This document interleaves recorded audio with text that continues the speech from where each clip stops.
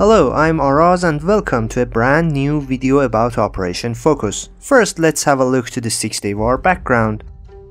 4 years after the Arab world's first attempt to annihilate Israel, Egypt, the leader of Arab nations and Israel's prime opponent at the time, became a republic on July 23, 1952. Jamal Abdel Nasser, its new socialist, pan-Arabist leader, pursued a policy of seeking unification with ideologically like-minded Arab states.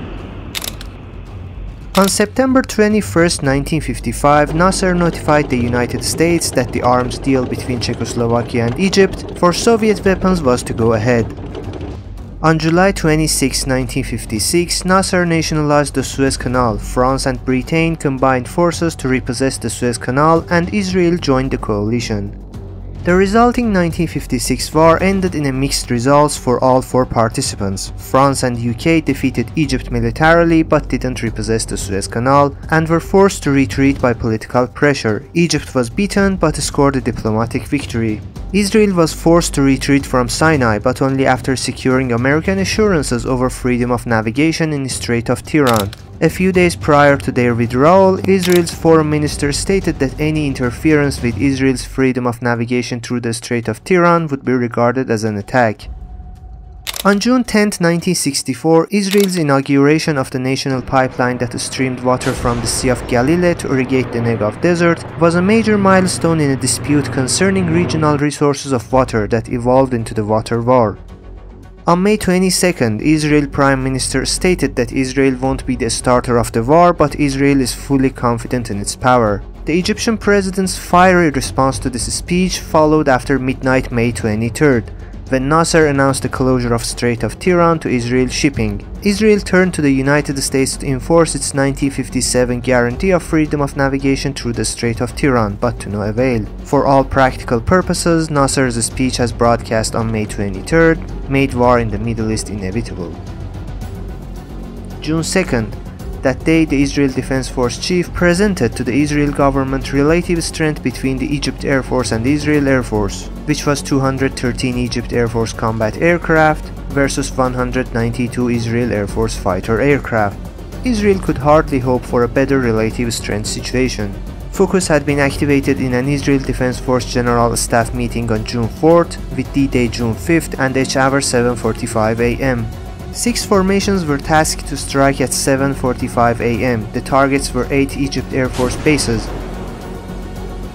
From 7:45 to 8:25 am, Israel planes took off from Hatzor, Ramat David, Ekron and Lod air bases and bombed 8 air bases in Egypt. Each of the 8 Egyptian air bases bombed at least 3 times during first wave.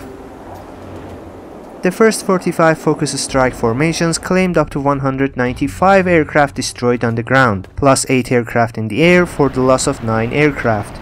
Operation Focus first wave ended at 9 am. The success of the Focus first wave was overwhelming. Reports yielded that all targets in the 4 closest Egypt Air Force bases, as well as in the farthest Egypt Air Force bases, had been destroyed.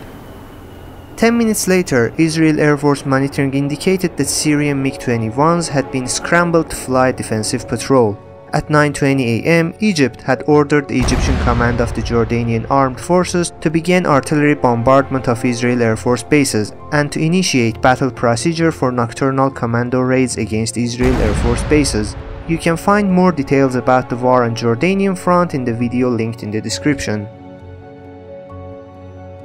A minute after the first Focus, second wave strike formation departed. 10 Focus second wave strike formations departed from 9:34 to 9:55 am, tasked to strike 4 Egyptian Air Force bases that had been attacked during the first wave and 3 Egypt Air Force bases that hadn't been attacked.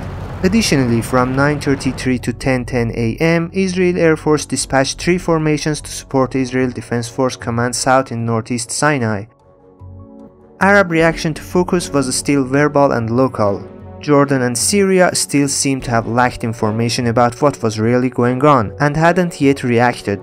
By then, Focus had achieved its objective of air superiority, and Israel Air Force combat aircraft could be tasked to support the Israel Defense Force ground forces much sooner than expected. Also in support of the Israel Defense Force advance in Sinai Desert, Israel Air Force attacked Egypt armor in Bir Gafgafa sector. In the second wave, Israel Air Force claimed the destruction of 90-70 Egyptian aircraft and 3 Syrian aircraft. Israel only lost 1 Mirage. At 11:40 am, Jordanian artillery started to bombard Ramat David. So at 11:50 am, Israel's defense minister approved the Israel Defense Forces' request to task the Israel Air Force to attack Jordanian field artillery and strike Jordanian air bases. The focus third wave mostly targeted Jordanian and Syrian air bases. From 12:10 pm onwards, 2 formations of Israel aircrafts engaged enemy aircraft over northern Israel while patrolling the area. Also, Iraq and Jordanian aircrafts could reach to Israel airspace and bombed Syrian airfield at around 12:21 pm. In response to these attacks, 2 formations tasked to strike Amman and radar station at Ajlon. The Israel Air Force dispatched 22 formations to strike 2 Jordanian Air Force bases, Amman and Mafraq, and 4 Syrian Air Force bases, Bali, Dumair, Mazza and Saikal.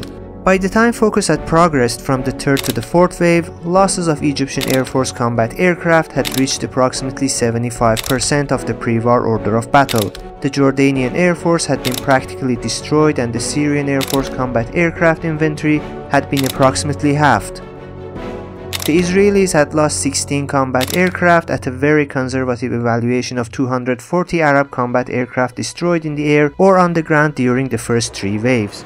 After Israel Air Force detected that the attacking aircrafts were Iraqi aircrafts, decided to attack Iraq H3 airfield.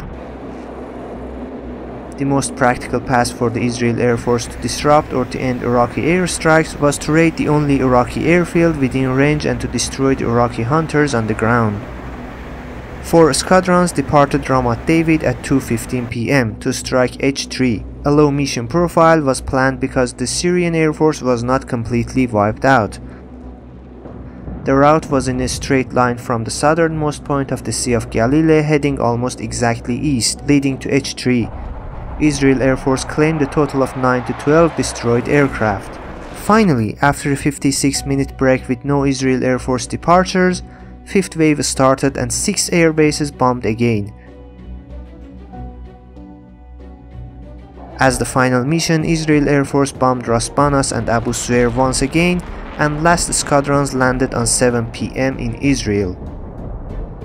Arguably, more important than the numbers of aircraft destroyed are the numbers either destroyed or damaged. So how did focus affect Arab Air Force operations?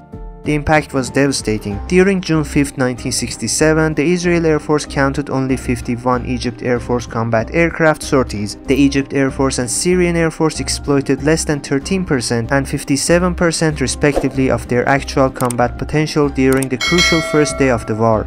Similarly, Iraq and the Jordanian Air Forces flew offensive operations against Israel only until the Israel Air Force raided H3, Amman and Mafraq, when Iraqi and Jordanian Air Force offensive operations practically ceased until the end of day 1 of the war.